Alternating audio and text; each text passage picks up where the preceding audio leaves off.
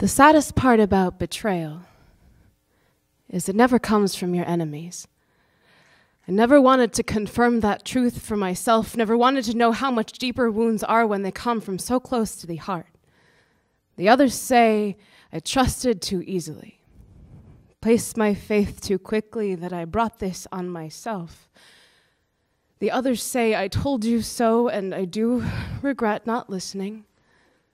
The breaking seems inevitable in retrospect.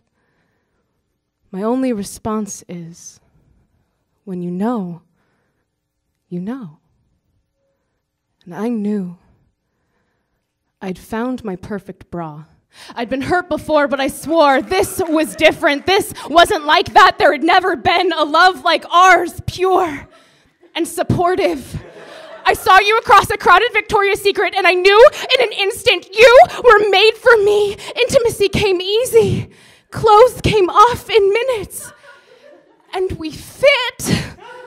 I invested in you. For you, I forsook all other bras, in love with being in love. Everything about you was comfortable. We spent every day together. I never needed another. Sometimes I'd fall asleep in you,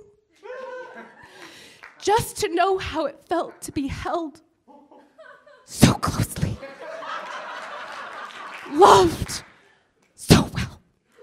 Even my other bras had to admit you brought out the best in me, how perky I looked. I was happy. You made me happy. You were always gentle, always there to ease my burden.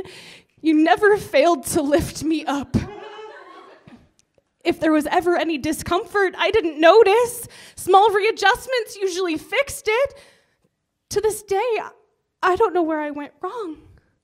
How I missed the strain on our relationship. I didn't see the fabric breaking, didn't know the elastic was stretched to the point of breaking, but the day came.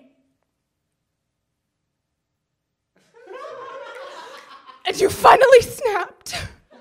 I knew there was sharpness hiding in your underwire. I just never thought it would be turned against me, the one I love, stabbing me again and again and again. I forgive you. You were just lashing out in the only way you knew how. Though I'm grieving, I don't regret you. The memory of our time together is still a sweet one, and I despair of ever finding another like you. For better or worse, you shaped me. But we can't go on like this.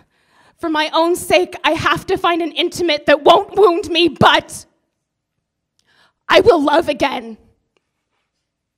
I will trust again.